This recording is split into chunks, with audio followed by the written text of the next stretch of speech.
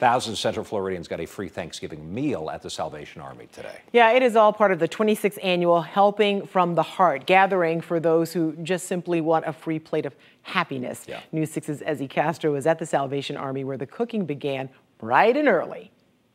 And this community, when it comes together, is at its best. Giving back is the message being spread at the Salvation Army in Orlando. For over 2 decades, Helpings from the Heart has been a tradition that feeds thousands on Thanksgiving Day. The important thing is not only can you get fed and then have a great Thanksgiving meal, but you'll know that somebody cares. Happy Thanksgiving. God bless you, brother. Glad you're here. Everything from turkey, ham, mashed potatoes, you name it, was on the menu thanks to Golden Corral.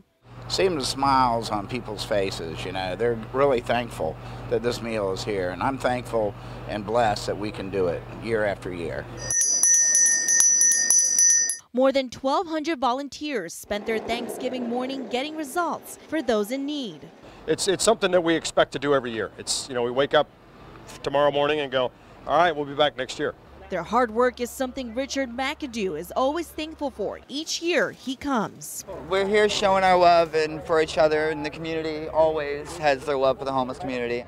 And again, the most important message out here today is that the community is not alone, especially during the holidays. Happy Thanksgiving.